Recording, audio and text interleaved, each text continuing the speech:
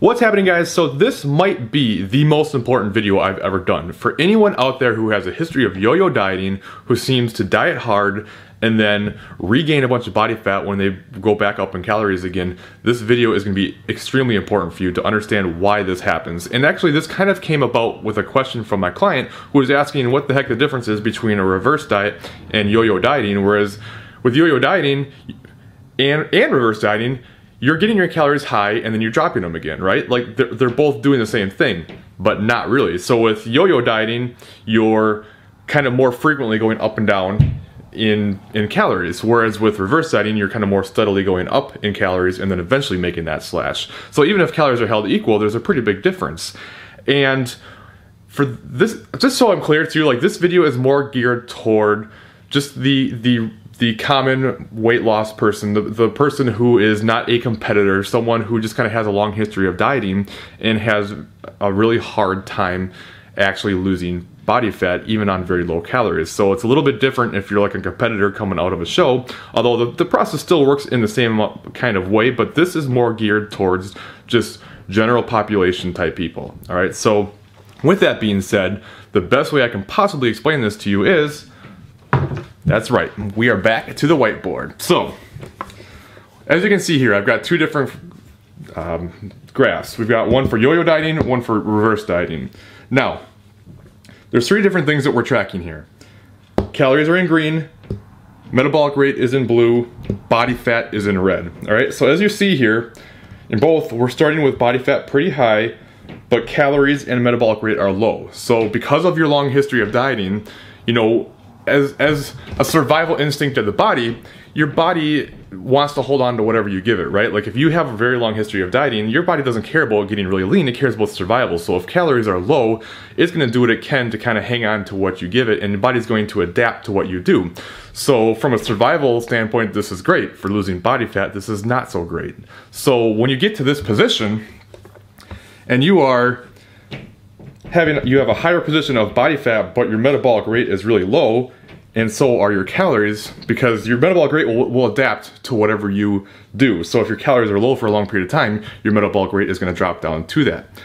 Now, as you're going to see here, even though calories are very low and metabolic rate is low, you get to a point here where like you're not losing fat. See, your fat's the same as your metabolic rate as your calories, and they're very low. You can't possibly lose at this point. It's just way too hard. So you give up, right? So you're like, screw it, I don't care anymore. And now you've been really restrictive and you're hungry, so you just binge. So now you see your calories jump way up high, right? So with that, because your metabolic rate is so low, your body fat is gonna jump up, right?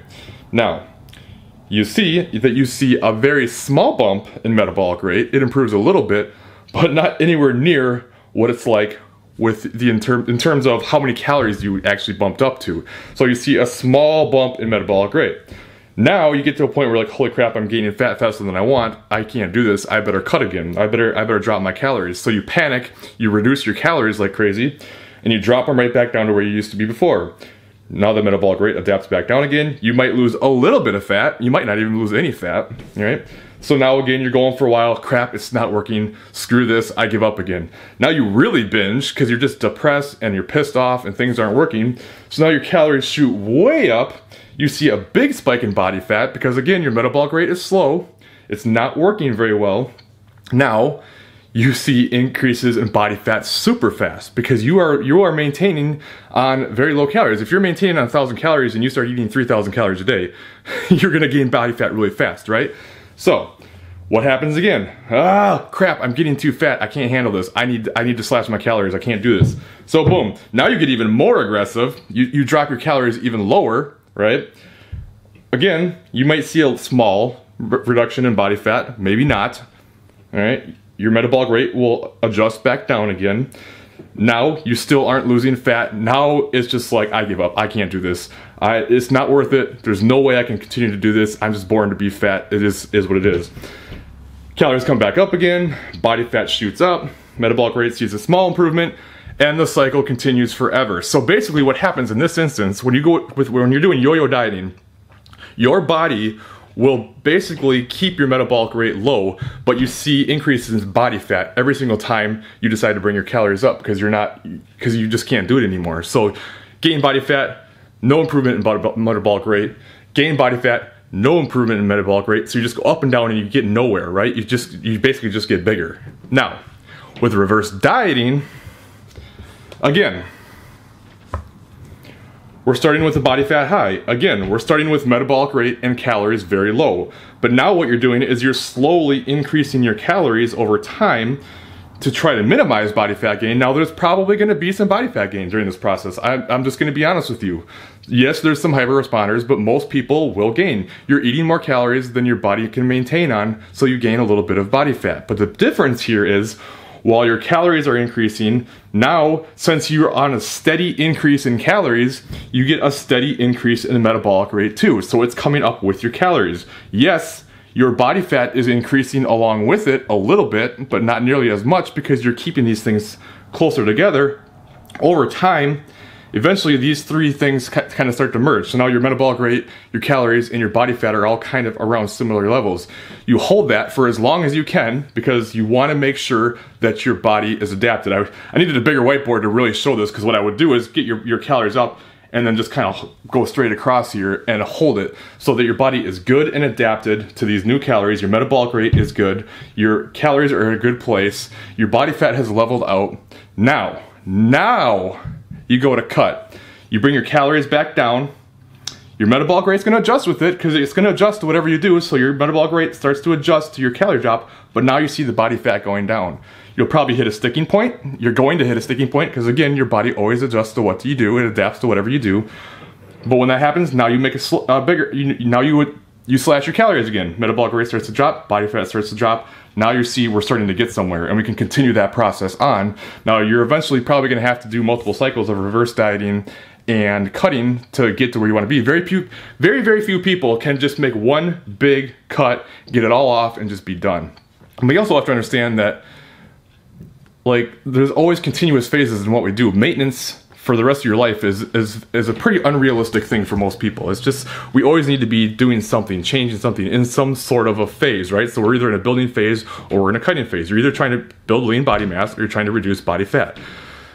Just staying the same doesn't work for most people, because what happens is you get to where you want to be, now you're done, now you just go back to your old eating habits, your metabolic rate's slower, weight comes back up again, right? So you just have to understand that that's kind of how things work. But if you do it with the reverse process, you're getting everything back together, you can continue this process and eventually get your body fat down, and then your body fat will come back up a little bit again as you reverse, but now you're trying to build muscle, it's coming up, but not nearly like it would with yo-yo dieting.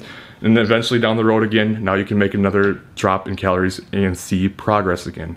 That's the huge difference between yo-yo dieting and reverse dieting, and why you have to stop this binge restrict pattern, because you'll never get where you want to be if you continue this pattern moving forward. It just is a disaster for body fat.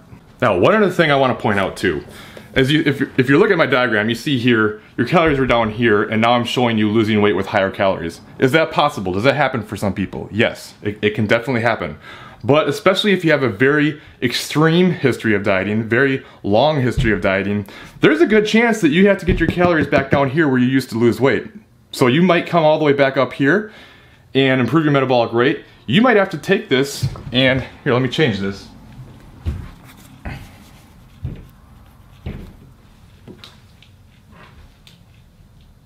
So now we're looking at calories, right? You might have to take your calories, drop them all the way back down here again.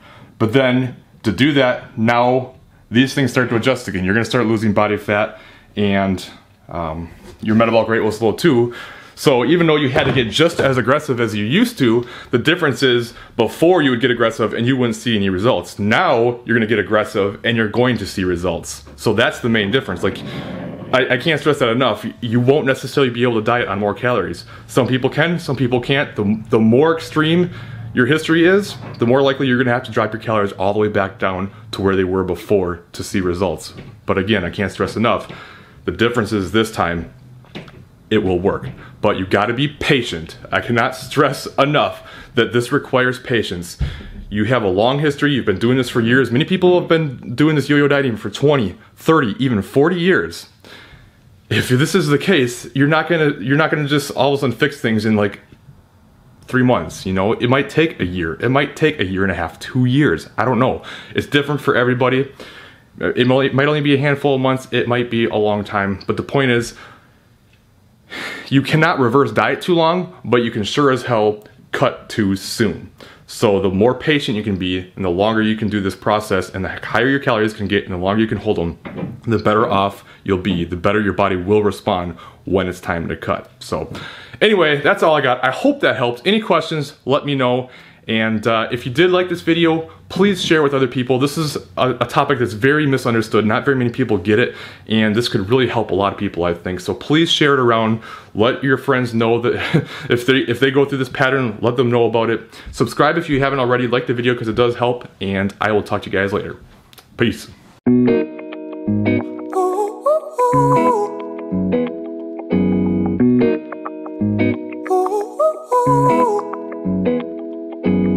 I'm addicted to the love that you're giving. Every minute, every day I've been craving.